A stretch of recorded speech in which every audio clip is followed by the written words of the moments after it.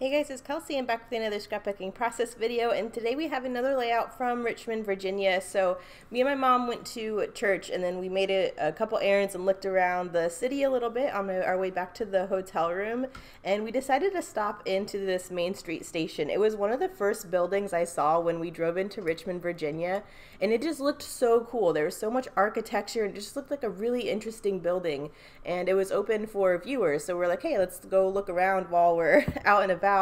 And it was so cool. It was an old train station. I don't know if it's still active or not. It was completely empty when we went, but it just was really, really cool. So I have a couple pictures from there. I decided to use all four of them in this grid pattern. I've made a layout like this similar before, like it was when we visited Waco, Texas, and went to the silos. So if you like this kind of design, there is another layout I have a process video for that's very similar. But I thought it would be really cool to kind of do this 4-photo grid and just kind of decorate these little clusters. So you'll see as we get going, I'm really trying to coordinate the photos on the diagonal. So the upper left photo and the upper right, or the lower right photo will have similar layers, and the upper right photo and the lower left photo will have similar layers, and that just automatically helps with my balancing because everything is automatically balanced across the page. So I did actually I realized when I was doing the cat layout from the Poe Museum, seeing the cats with this collection like triggered my memory. And I was like, wait a minute, I've seen this before. So I went through my stash, and I actually have the My Mind's Eye Meow paper pad, which has a lot of the same colors that this collection does.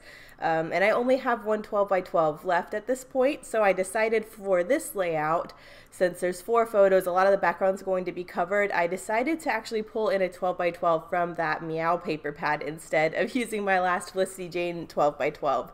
So that's where that paper came from. I'm really happy I remembered that because I'll be able to pull in that paper pad more this month as we get going and I start kind of dwindling on my Felicity Jane products. I can still kind of sneak in some papers from the Meow collection. So that's my background, and so I'm pretty much just using scraps from there to layer everything. Really trying to take an opportunity to use a lot of the smaller scraps that I have sitting to the side. I really want to pull in more of this neon green, a couple of the plaid scraps, and I also want to pull in a little bit of this orangey tone. I haven't really used this orangey tone and the neon green together. I think it's kind of a weird combo, but it actually works together. So I'm kind of trying to play with that. So you can see I matted this statue over here in the neon green, and now this photo next to it, I'm trying to pull in some of that orangey pink tone. And so I'm just getting my baby layers down. I did go ahead and mat all of the photos in just a skinny white border, just so they all started out the same. And then from there I can kind of play on doing different layers. But I really don't have a ton of scraps at this point. There are a few scraps I kind of want to save for my next page. I'm really trying to use up a lot of the smaller scraps on this one. So I do pull in that stack of the black and white 6x6 from my grab bag that Kelly sent me. I end up getting 4 of them, I think, on this page. So that was nice because those 6x6 have been sitting in my stash. And I really just needed something that can kind of pull all 4 of these photos and their different clusters together and make them look cohesive, but still have their own layering style. So this was perfect because I could choose a different black and white pattern for each photo, but because they're big black and white patterns, they all look very cohesive. So I really love that. Now that each of these photos kind of have their own layer, whether it's the lime green floral or the polka dot or the pink plaid, they all are going to have this black and white layer second. I really like that. So I'm going to go ahead and glue all the photos down. You'll see as soon as I do this though, this black and white pattern kind of disappears into the background just because the white is on the white. So even though I haven't inked anything on this page yet, I do decide to go ahead and ink around this black and white layer just because I want it to stand apart from the background, and I really don't want it to look confusing when you see the white running onto the white. So the inked edge really helps define all of these layers, and you'll see that in a minute. I think I'm just trying to figure out where I want to put this last little scrap. I'm just trying to tuck in little bits I really wanted this to be even more layery than it ended up being. But I was really happy with how my colors were balanced, so I wasn't wanting to pull in like the mustard in the collection, you know. So I tried to stick to what I kind of had already. But you can see, especially that lower right photo, no, lower left, directions are hard. The black and white print, the white is really confusing when it runs onto the background, especially that lower left photo. So I'm inking everything right now, and you'll see a big difference when I lay these back on the background. You can really see the distinguished edges, and that really helps with my design. So I decided to also ink the background just so it's all cohesive. This background's pretty plain, which is why I chose it. I really wanted something simple that had design, but something I could build off of. It wouldn't be distracting.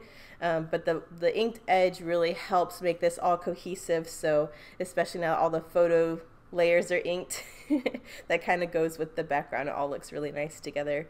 Now I just want to add a few layering details. Everything's very square and blocky, so I want to have a few areas where I have stuff sticking out of these layers or these photos and kind of branch out with some embellishment.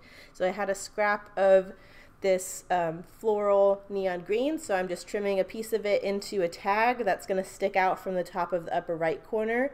And then I will still have a scrap of that because I'm going to gut what's going to be hidden behind that photo. So I will then take that scrap and trim it into a fishtail banner. And that will stick out of the left of the lower left-hand photo. That way that print, you can see a little bit more of it. You get a little peek of it in the lower right-hand photo. But that color really kind of grabs your attention as it sticks out of these layers and balances the page since they're in opposite corners. And I really like that. But I'm just wanting to glue everything down, make sure everything's lined up. And then I will glue this little tag down. I just threaded it with some black and white twine just to go with the Felicity Jane theme. And then here's that scrap here that I'm trimming to a fishtail. And that looks really cute sticking out of that little cluster there. So I really like, I really like that. You can see what I have left in this collection to the left here. That's the embellishment. I still have a little bit more paper, but I'm really trying to look to the left there and see what I have. And see if I can't get as much of that used up as possible. So I definitely want to use one of these black and white words. I still have 3 of them left, and I really want to try and get them used up this month. So I can either use family or autumn, and I have 2 autumns because I have one left over from the first time I used that embellishment pack, so I really want to try and get one of them used up. I did take this orangey coral scallop branding strip and I cut that into 2 pieces, so I'm going to have that running along diagonal photos as well. And then I'm thinking I'm going to put one of those words on this little horizontal shelf in the upper right hand corner. So I like that, but I'm just trying to build it out and make it look a little bit interesting. I really like how these layers and the colors are looking, but it's still very blah. So I'm really trying to make some of this look interesting. And since I am pulling in this scalloped piece, I do have one more tab left over of the same color that just says happy. So I decided to go ahead and layer that up there by the tag as well, just to bring more of that little color. I think I had a little scrap of a pink scrap too that I decided to cut into a fishtail and add to the lower left-hand corner as well. I'm really trying to look at some of my stash that I've kind of ignored and not looked at that much and see what I can get on here. I really wanted to get these last 2 florals on here, but they don't end up making it. But there is that pocket card that I used a circle punch to punch out the Grateful, and I really decided I kind of wanted to get that used up because I've ignored that all month long. And it's a cute little piece, so I'm going to end up tucking that behind this little scallop detail to kind of give you some interest down in the lower left hand corner. I kind of wanted a word here since I'm kind of thinking about using one of those bigger words in the upper right hand corner. That way it's not distracting and these words aren't competing, but there's still something interesting in this other corner. So I'm going to glue down that autumn. I think that looks nice. And then I was trying to debate on if I wanted to do Nuvo drops or not, but I've had these cutie little acrylic hearts from Redefine Creative sitting next to me all month, and I've been really trying to go for the Nuvo drops and stuff for the most part, but for this layout I really wanted to go for these really cute acrylic hearts. So I'm just going to put one of them down in my smaller cluster and then 2 up by my title. And I think that's like the perfect little finishing touch. So this page ended up pretty simple, but this is a really great design for getting four, especially square photos used up. I really like doing this grid and trying to make them look uniform, but give each kind of photo collage a different element. And I'm just titling it, or not titling it, but doing a little bit of journaling. It just says Main Street Station, just so I have it written where we are. But this was a really fun one. So here are the close-ups. Thank you guys so much for watching, and I will see you in the next one. Bye.